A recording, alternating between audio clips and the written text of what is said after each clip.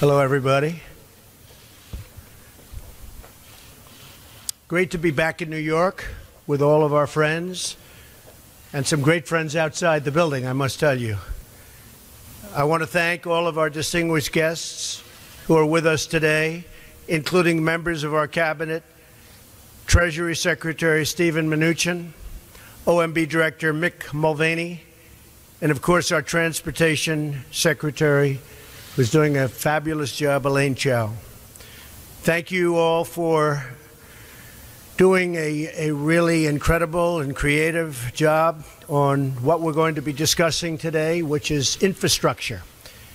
We've just had a great set of briefings upstairs on our infrastructure agenda. My administration is working every day to deliver the world-class infrastructure that our people deserve and, frankly, that our country deserves. That's why I just signed a new executive order to dramatically reform the nation's badly broken infrastructure permitting process. Just blocks away is the Empire State Building. It took 11 months to build the Empire State Building. But today, it can take as long as a decade and much more than that.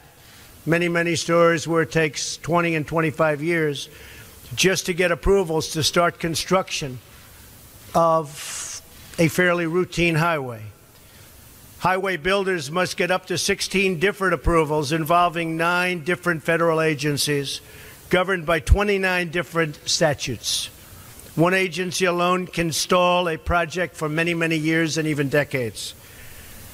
Not only does this cost our economy billions of dollars, but it also denies our citizens the safe and modern infrastructure they deserve. This over-regulated permitting process is a massive, self-inflicted wound on our country. It's disgraceful, denying our people much-needed investments in their community. And I just want to show you this because it was just shown me, and I think I'm going to show it to the media. Both real and fake media, by the way. This is what it takes to get something approved today. Elaine, you see that? So this is what it takes. Permitting process flowchart. That's a flowchart. So that can go out to 20 years. This shows about 10. But that could go out to about 20 years to get something approved. This is for a highway. I've seen a highway recently in a certain state. I won't mention its name. It's 17 years. I could have built it for $4 or $5 million without the permitting process. It cost hundreds of millions of dollars, but it took 17 years to get it approved, and many pages of environmental impact studies. This is what we will bring it down to. This is less than 2 years. This is going to happen quickly. That's what I'm signing today. This will be less than 2 years for a highway. So it's going to be quick. It's going to be a very streamlined process. And by the way, if it doesn't meet environmental safeguards, we're not going to approve it. Very simple. We're not going to approve it. So this is just, maybe this one will say, let's throw the other one away. Would anybody like it from the media? Would anybody like that long, beautiful chart? You can have it. So my executive order also requires agencies to work together efficiently by requiring one lead agency for each major infrastructure project. It also holds agencies accountable if they fail to streamline their review process. So each agency is accountable. We're going to get infrastructure built quickly, inexpensively, relatively speaking, and the permitting process will go very quickly. No longer will we tolerate one job-killing delay after another. No longer will we accept a broken system that benefits consultants and lobbyists at the expense of hardworking Americans. Now, I knew the process very well, probably better than anybody. I had to get permits for this building and many of the buildings I built, all of the buildings I built in Manhattan and many other places. And I will tell you that the consultants are rich people. They go around making it very difficult. They lobby Congress. They lobby state governments, city governments to make it very difficult so that you have to hire consultants and that you have to take years and pay them a fortune. So we're streamlining the process, and we won't be having so much of that anymore. No longer will we allow the infrastructure of our magnificent country to crumble and decay. While protecting the environment, we will build gleaming new roads, bridges, railways, waterways, tunnels, and highways.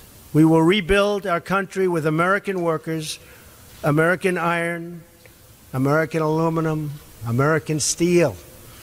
We will create millions of new jobs and make millions of American dreams come true. Our infrastructure will again be the best in the world. We used to have the greatest infrastructure anywhere in the world, and today we're like a third world country. We are literally like a third world country. Our infrastructure will again be the best, and we will restore the pride in our communities, our nation, and all over the United States we'll be proud again. So I want to thank everybody for being here. God bless you. God bless the United States. And if you have any questions, we have, Mick, you could come up here, please. Come on up. Mick Mulvaney. If you have any questions, please feel free to ask. Why do you think these CEOs are leaving your manufacturing council? Because they're not taking their job seriously as it pertains to this country. We want jobs, manufacturing in this country. If you look at some of those people that you're talking about, they're outside of the country. They're having a lot of their product made outside. If you look at Merck as an example, take a look where, take a look at where their product is made. It's made outside of our country. We want products made in the country. Now, I have to tell you, some of the folks that will leave, they're leaving out of embarrassment because they make their products outside. And I've been lecturing them, including the gentleman that you're referring to, about you have to bring it back to this country. You can't do it necessarily in Ireland and all of these other places. You have to bring this work back to this country. That's what I want. I want manufacturing to be back into the United States so that American workers can benefit. Let me ask you, Mr. President, why did you wait so long for the last neo-Nazi? I didn't wait long. I didn't wait long. I didn't wait long. I wanted to make sure, unlike most politicians, that what I said was correct, not make a quick statement. The statement I made on Saturday, the first statement, was a fine statement. But you don't make statements that direct unless you know the fact. It takes a little while to get the facts. You still don't know the facts. And it's a very, very important process to me. And it's a very important statement. So I don't want to go quickly and just make a statement for the sake of making a political statement. I want to know the facts. If you go back to my, in fact, I brought it. Who did you bring, Mr. President? As I said on, remember this, Saturday, we condemn in the strongest possible terms this egregious display of hatred, bigotry, and violence. It has no place in America. And then I went on from there. Now, here's the thing. As to, excuse me, take it nice and easy. Here's the thing. When I make a statement, I like to be correct. I want the facts. This event just happened. In fact, a lot of the event didn't even happen yet as we were speaking. This event just happened. Before I make a statement, I need the facts. So I don't want to rush into a statement. So making the statement when I made it was excellent. In fact, the young woman, who I hear is a fantastic young woman, and it was on NBC, her mother wrote me and said through, I guess, Twitter, social media, the nicest things, and I very much appreciated that. I hear she was a fine, really actually an incredible young woman, but her mother on Twitter thanked me for what I said. And honestly, if the press were not fake, and if it was honest, the press would have said what I said was very nice. But unlike you and unlike the media, before I make a statement, I like to know the facts. They don't. Listen, how about a couple of infrastructure questions? Was that terrorism? Say it, what?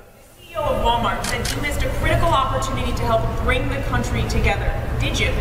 Not at all. I think the country, look, you take a look. I've created over 1 million jobs since I'm president. The country is booming. The stock market is setting records. We have the highest employment numbers we've ever had in the history of our country. We're doing record business. We have the highest levels of enthusiasm. So the head of Walmart, who I know, who's a very nice guy, was making a political statement. I mean, ask him how he's doing. I do it the same way. And you know why? Because I want to make sure, when I make a statement, that the statement is correct. And there was no way of making a correct statement that early. I had to see the facts, unlike a lot of reporters. I didn't know David Duke was there. I wanted to see the facts. And the facts, as they started coming out, were very well stated. In fact, everybody said his statement was beautiful. If he would have made it sooner, that would have been good. I couldn't have made it sooner because I didn't know all of the facts. Frankly, people still don't know all of the facts. It was very important, excuse me. It was very important to me to get the facts out and correctly. Because if I would have made a fast statement, and the first statement was made without knowing much other than what we were seeing. The second statement was made after, with knowledge, with great knowledge. There's still things, there's still things that people don't know. I want to make a statement with knowledge. I wanted to know the facts. Okay. Two questions. Was this terrorism? And can you tell us how you're feeling about your chief strategist? Well, I think the driver of the car is a disgrace to himself, his family, and this country. And that is, you can call it terrorism. You can call it murder. You can call it whatever you want. I would just call it as the fastest one to come up with a good verdict. That's what I'd call it. Because there is a question. Is it murder? Is it terrorism? And then you get into legal semantics. The driver of the car is a murderer. And what he did was a horrible, horrible, inexcusable thing. Can you tell us how you're feeling about your chief strategist, Mr. Bannon? Can you talk about that? I would echo Maggie's question. Steve Bannon is... I never spoke to Mr. Bannon about it. Tell us broadly what your... Do you still have confidence in Steve? Well, we'll see. And look, I like Mr. Bannon. He's a friend of mine. But Mr. Bannon came on very late. You know that. I went through 17 senators, governors, and I won all the primaries. Mr. Bannon came on very much later than that. And I like him. He's a good man. He is not a racist. I can tell you that. He's a good person. He actually gets a very unfair press in that regard. But we'll see what happens with Mr. Bannon, but he's a good person, and I think the press treats him, frankly, very unfairly. Do you have confidence that Senator McCain has called on you to defend your National Security Advisor, H.R. McMaster, against some of these attacks? I did it the last time. And he called on it again, linking this Senator McCain? To the alt-right. And Senator McCain, you mean the one who voted against Obamacare? And he said who is Senator? You mean Senator McCain who voted against us getting good health care? McCain said that the alt-right is behind these attacks, and he linked that same group to those who perpetrated the attack in Charlottesville. Well, I don't know. I can't tell you. I'm sure Senator McCain must know what he's talking about. But when you say the alt-right, define alt-right to me. You define it. Go ahead. Well, I'm saying, define it for me. Come on, let's go. Define Senator McCain defined them as the same group. Okay, what about the alt-left that came charging at him? Excuse me. What about the alt-left that came charging at the, as you say, the alt-right? Do they have any semblance of guilt? This is Senator McCain's statement. Let me ask you this. What about the fact that they came charging with clubs in their hands, swinging clubs? Do they have any problem? I think they do. So, you know, as far as I'm concerned, that was a horrible, horrible day. Wait a minute. I'm not finished. I'm not finished, fake news. That was a horrible day. The same level as I will tell you something. I watched those very closely, much more closely than you people watched it. And you have you had a group on one side that was bad, and you had a group on the other side that was also very violent. And nobody wants to say that, but I'll say it right now. You had a group on the other side that came charging in without a permit, and they were very, very violent.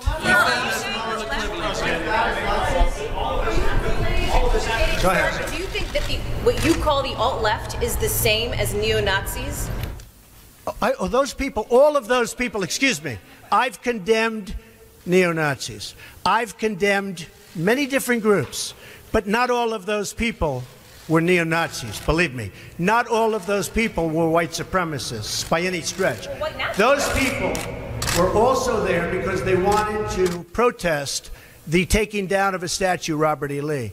So, excuse me, and you take a look at some of the groups and you see, and you know it if you were honest reporters, which in many cases you're not, but many of those people were there to protest the taking down of the statue of Robert E. Lee. So, this week it's Robert E. Lee. I noticed that Stonewall Jackson's coming down. I wonder, is it George Washington next week, and is it Thomas Jefferson the week after? You know, you really do have to ask yourself, where does it stop? But they were there to protest, excuse me, you take a look the night before, they were there to protest the taking down of the statue of Robert E. Lee. Infrastructure question, go ahead. Should statues of Robert E. Lee stay up?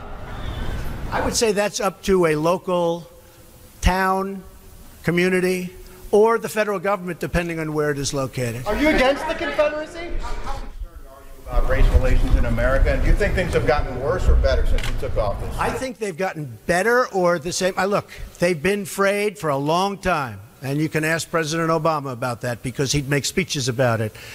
But I believe that the fact that I brought in, it will be soon, millions of jobs. You see where companies are moving back into our country. I think that's going to have a tremendous positive impact on race relations. We have companies coming back into our country. We have 2 car companies that just announced. We have Foxconn in Wisconsin just announced. We have many companies, I say, pouring back into the country. I think that's going to have a huge positive impact on race relations. You know why? It's jobs. What people want now, they want jobs. They want great jobs with good pay. And when they have that, you watch how race relations will be. And I'll tell you, we're spending a lot of money on the inner cities. We're fixing the inner cities. We're doing far more than anybody's done with respect to the inner cities. It's a priority for me, and it's very important. Mr. President, are you putting what you're calling the alt-left and white supremacists on the same moral plane? I'm not putting anybody on a moral plane. What I'm saying is this. You had a group on one side and you had a group on the other, and they came at each other with clubs, and it was vicious, and it was horrible, and it was a horrible thing to watch. But there is another side. There was a group on this side, you can call them the left, you've just called them the left, that came violently attacking the other group. So you can say what you want, but that's the way it is. Both sides, sir? You said there was hatred, there was violence on both sides. Well, I do think there's blame. Yes, I think there's blame on both sides. You look at both sides. I think there's blame on both sides, and I have no doubt about it, and you don't have any doubt about it either. And if you reported it accurately, you would say. Neo-Nazis started this. They showed up in Charlottesville. They showed up in Charlottesville to protest. Excuse me. They didn't put themselves down as neo. And you had some very bad people in that group. But you also had people that were very fine people on both sides. You had people in that group, excuse me, I saw the same pictures as you did. You had people in that group that were there to protest the taking down of, to them, a very, very important statue and the renaming of a park from Robert E. Lee to another name. No, George Washington was a slave owner. Was George Washington a slave owner? So will George Washington now lose his status? Are we going to take down, excuse me, are we going to take down statues to George Washington? How about Thomas Jefferson? What do you think of Thomas Jefferson? You like him? I do love Okay, good. Are we going to take down the statue? Because he was a major slave owner. Now we're going to take down his statue. So you know what? It's fine. You're changing history, you're changing culture, and you had people, and I'm not talking about the neo-Nazis and the white nationalists, because they should be condemned totally. But you had many people in that group other than neo-Nazis and white nationalists, okay? And the press has treated them absolutely unfairly. Now, in the other group also, you had some fine people, but you also had troublemakers, and you see them come with the black outfits and with the helmets and with the baseball bats. You had a lot of bad people in the other group too. The press treated unfairly, sir. I'm sorry, I just didn't understand what you were saying. You were saying the press has treated white nationalists unfairly? No, I just didn't understand what you were saying. No. There were people in that rally, and I looked the night before. If you look, They were people protesting very quietly the taking down of the statue of Robert E. Lee. I'm sure in that group there were some bad ones. The following day it looked like they had some rough, bad people, neo-Nazis, white nationalists, whatever you want to call them. But you had a lot of people in that group that were there to innocently protest and very legally protest because, you know, I don't know if you know, they had a permit. The other group didn't have a permit.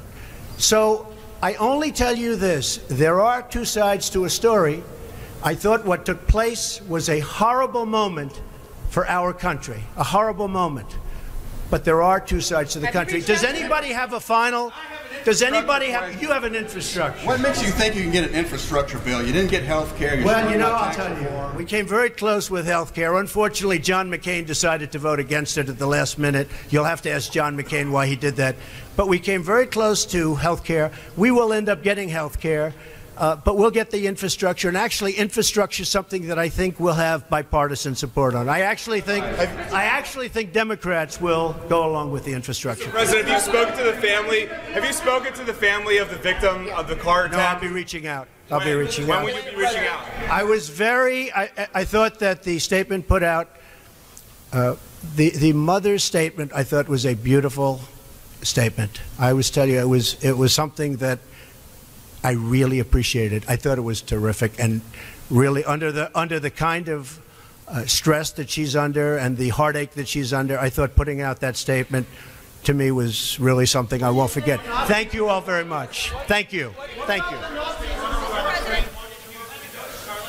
President, do you think you're helping to heal the nation? Racial divides in Well, this I really country. think jobs can have a big impact. I think if we continue to create jobs, over 1 million, substantially more than 1 million, and you see just the other day the car companies coming in with Fox, Foxconn.